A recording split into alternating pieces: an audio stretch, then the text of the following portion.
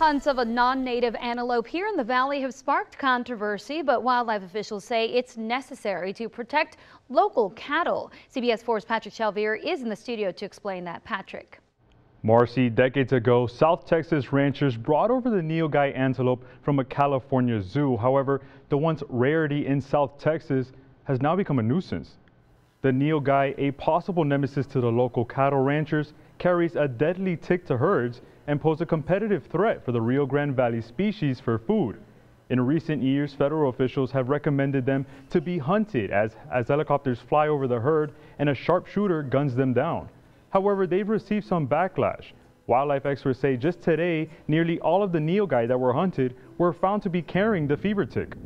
There really are no other ways to do it more humanely. This is the most efficient, economical, and humane way to do it.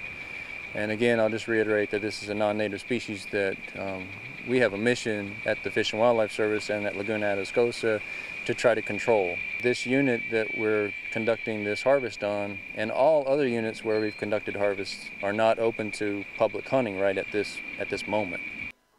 At the turn of the century, cattle ticks wiped off 90% of the U.S. cattle industry with the deadly Texas fever, something wildlife officials say they hope to avoid.